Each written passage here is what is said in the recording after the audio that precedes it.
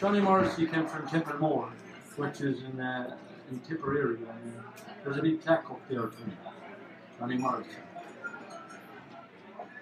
Oh, Molly gallant Irishmen, wherever you may be, I hope you'll pay attention, come listen unto me.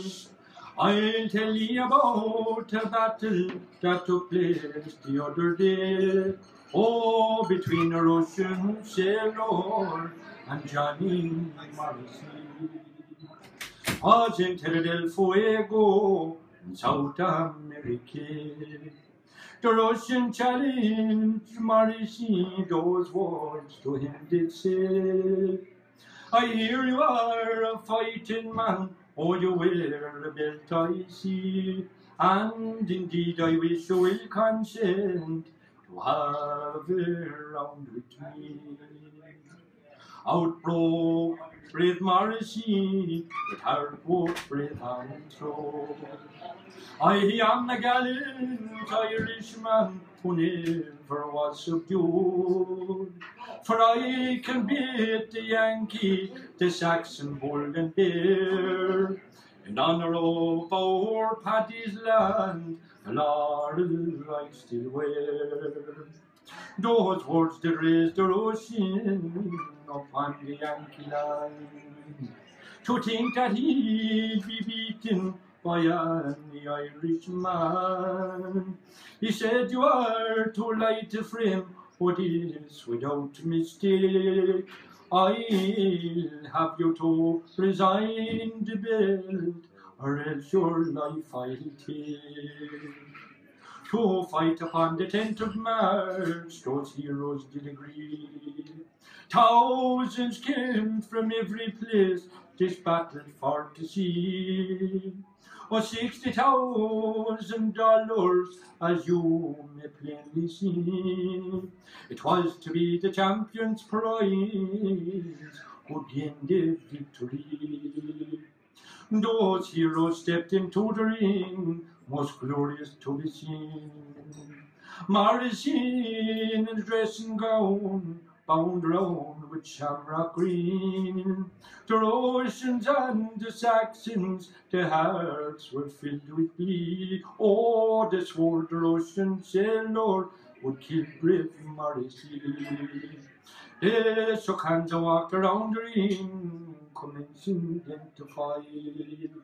It would fill each Irish heart with pride, for to behold the sight. The Russian he floored Morrissey up to the 11th round. With the Yankee, Russian, Saxon cheers, the valley did resound.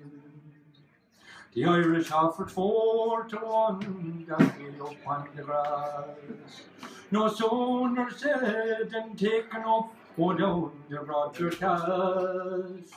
They parried away without delay till the 22nd round, when Morrissey received a blow that brought him to the ground. For a minute and a half our hero lay before that he could rise. The world went all round the ring, his dead were all their cries. But Morrissey proved manfully and rising from the ground. From then up to the 30th round, the Russian hit it down. Up to the 37th round, 'twas fall and fall about, and dismayed that foreign tyrant took him a sharp lookout. When the Russian called his seconds to have a glass of wine, our Irish hero smiled and said, this battle is sorely mine. The 38th round decided and the Russian felt it smart. Morrissey, with a terrible blow, struck the Russian on the heart. The doctor, he was called upon to open up a vein. He said it is quite useless, he'll never fight again. Our hero conquered Thompson and the Yankee clipper too. The buffalo boy and soldier he nobly did subdue. So drink you up a flowing glass and hear his health galore. To noble Johnny Morrissey, who came from Templemore.